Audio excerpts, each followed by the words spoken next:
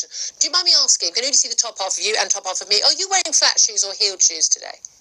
I'm wearing heels. You're wearing heels, so you're in girl mode. I'm wearing flat shoes, so I'm in boy mode, according to Eddie Izzard, who says that basically he wants to be called he, she, or her, and says he is a woman on some days, a man on other days. He's had no surgery, no treatment of any sort whatsoever. He used to call himself a male transvestite. Now he claims he's a woman, standing for Sheffield Central. If there were women-only shortlists back again under Labour, which there aren't because you've got more women than men MPs, should Eddie Izzard be allowed on an all-women shortlist?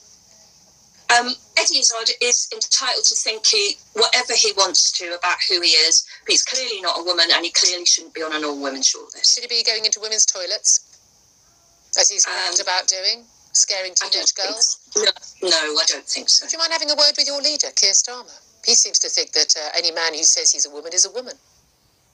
I don't think he would think a man should go into a woman's toilet.